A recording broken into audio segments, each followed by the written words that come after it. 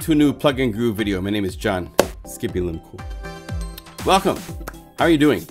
Hey, so Unify 1.1.7 is out and Cloud City is out. And so I thought now would be a good time to do some revised videos, showing features, how things work, starting with installation from ground zero. Like this computer right here doesn't have Unify installed on it, so we're gonna install it here together. So you can see the process. I'll explain a little bit about where things go, help you out along the way. Make sure that you get this installed. So we have a demo version you can see right here, you can try, or you can go to the full page and from here you can buy it. I wanna just briefly point out that we are $79 for Unify. We promise to never raise that price or lower that price. We don't subscribe to the whole, let's make it $200 and then twice a year make it, $59 or whatever. And then when we really get desperate, put it on some site for $29 to try to trick people. It's forever on sale at $79, no matter when you buy it. So you don't have to wait for a sale to buy Unify. So once you add to cart either the demo or the full version, you need to do a little quick registration with your email address. We send you the links. If you buy Unify, we also send you the license with that link for the files to download. So you get that. Links in that email only work one time and then they expire. You can re-log in to your account like this. And as soon as you've logged in, you just scroll down to, and you'll see libraries you own. See right here, it says Unify Standard Edition. Here's the Mac or the Windows version of the plugin, and then the Unify Standard Library. You need the standard library plus either the Mac or the Windows version, depending on what computer you're using. In the computer I'm using the Mac version, so I have downloaded and I have unzipped the Mac and the Unify Standard Library.guru. So they are right here. Now, if you keep scrolling down, here's your purchase history, invoicing, and license keys. So I'm gonna go right here to this one, and if I click, I go to this page where I can see. Now I'm gonna blur this out, but you click the little yellow key. I actually need to copy this because I do not have Unify authorized on this computer. So there. I have it in my clipboard, so I'll be able to use it in a minute. So we can have that go over here. Now we're ready to open up Unify Mac. If you can see right here, we have a couple of things that I want to point out. You can see a README, which has the contents for running Unify for the first time, instructions. I also want to point out that we have bundled into Unify some third-party plugins from some wonderful developers. This is what makes Unify so unique. Is that it has, I've created a whole bunch of libraries. So there's samples from 12 different libraries, 3.5 gigabytes of data in Unify. But on top of that, we have, I lost count of how many plugins on top of that. But the blue ARP is the arpeggiator that we have for our MIDI effect. Oleg, this wonderful developer, he gave us permission to include it. And it's actually more powerful than the arpeggiator in virtually every plugin you can find. It can do chords and random and arpeggiated melody lines all within a single arpeggiated pattern. 64 steps. It's insane. It's really, really cool. So that is included. We also have DX'd, which is a DX7 FM synthesis plugin, which is highly regarded as one of the best out there. OBXD is right up there with the big guys when it comes to the Oberheim analog kind of sounds. It's wonderful. And Digits is phase distortion synthesis, like the Casio phase distortion. It's a really cool, unique kind of a sound. It's really cool. Loudmax, Thomas, this wonderful developer in Germany, has given us permission to include Loudmax, which is like an L1 loudness maximizer. I put that on the output of every patch because then it won't go above 0 dB on your mixer when you're working with it. Those are all included with Unify for free and are installed when you run the installer. Also, right here is an online owner's manual. Shane has been working his little self to get this all done.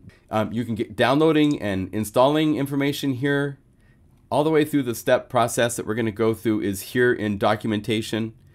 If you have other questions, you can also go to the pluginguru.com website anytime, click contact, and that will take you to a place that you can send an email to me. It will get to me or to Taylor, my assistant, and we will help you out very quickly. All right, so let's install this.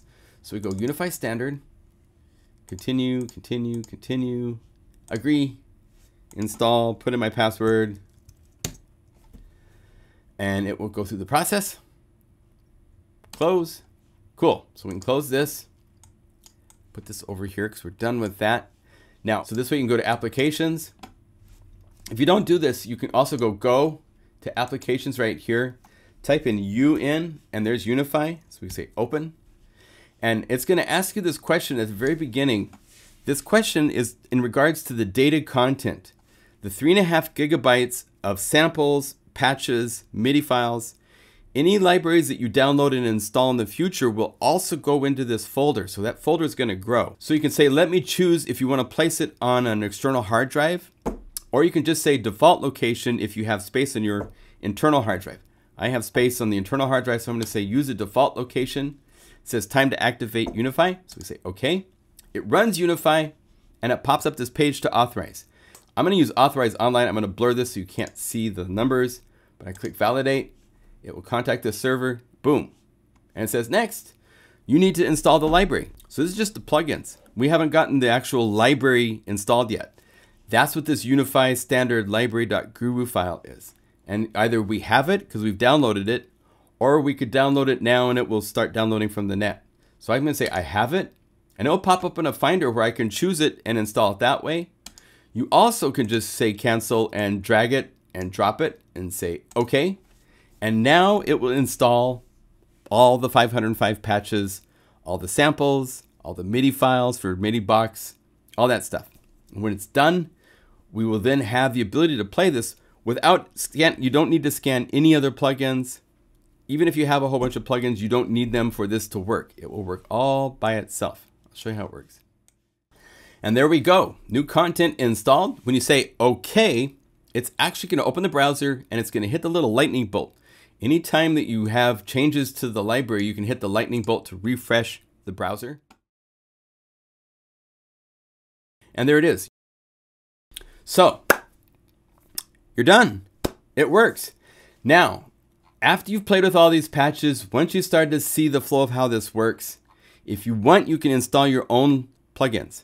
And there's a couple ways to do it. You hit the little plugin icon right here. You can do the brute force. Just say, scan them all.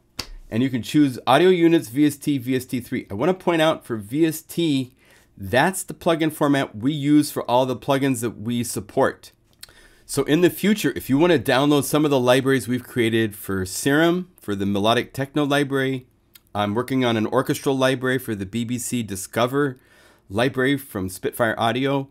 You have to have the VST version of those plugins to work or you'll get an error message.